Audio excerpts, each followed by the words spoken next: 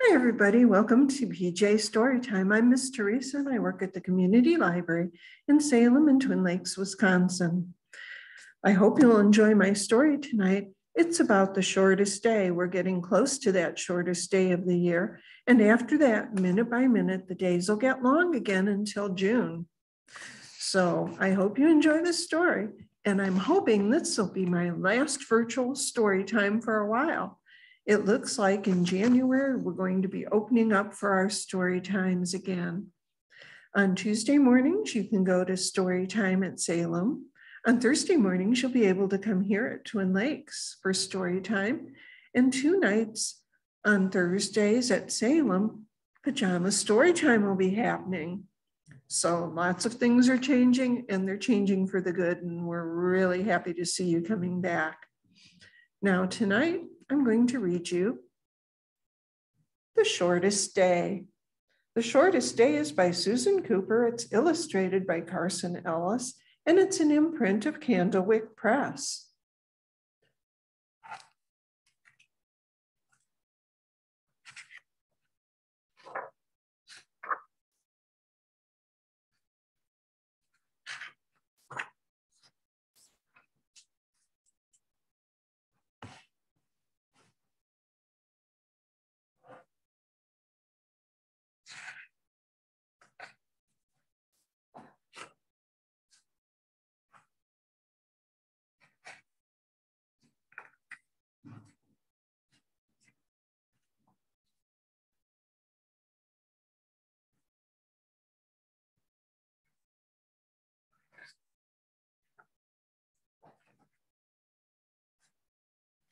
So the shortest day came.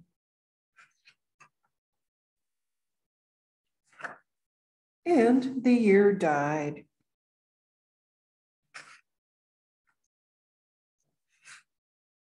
And everywhere down the centuries of the snow-white world came people singing, dancing to drive the dark away.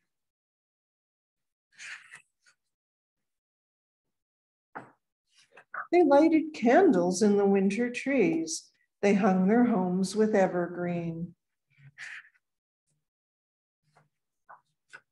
They burned beseeching fires all night long to keep the year alive.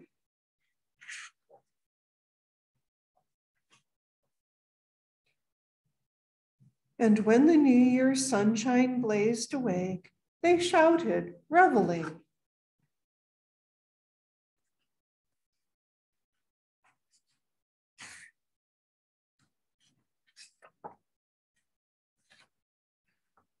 Through all the frosty ages, you can hear them echoing behind us. Listen. All the long echoes sing the same delight. The shortest day, as promise wakens in the sleeping land.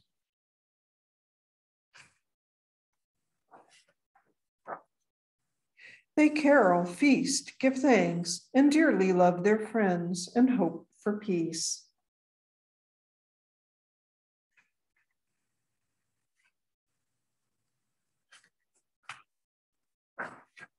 And so do we, here, now, this year, and every year. Welcome, Yule. And that's my story. It's a short story for the shortest day. Now, if you'd like to read more about the shortest day, we have other books at the library. This one is The Shortest Day, Celebrating the Winter Solstice by Wendy Pfeffer, illustrated by Jesse Reich. And there are other books about the holidays too. I hope you have a healthy, happy holiday and a real nice new year. And I can't wait to see you back at the library. And I know everybody else feels that way too. It'll be good to get back to seeing people again. So until we meet again, bye-bye. Happy holidays.